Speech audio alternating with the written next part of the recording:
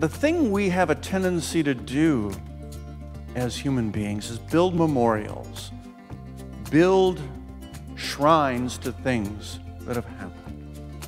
And that was Peter's first thought here.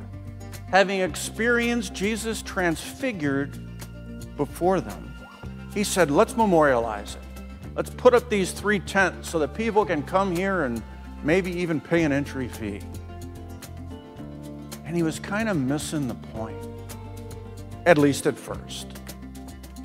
Because I am fairly certain that the reason why he took those 3 with him up that mountain was that they would have enough of an experience that entered their hearts that they would have what they needed to get through the difficult days that were to come. Well, these words and this gospel are also meant for each one of us. When our faith gets maybe a little shaky, when it gets stressed, to remember the testimony of others who were there and fully understand the depth of God's love.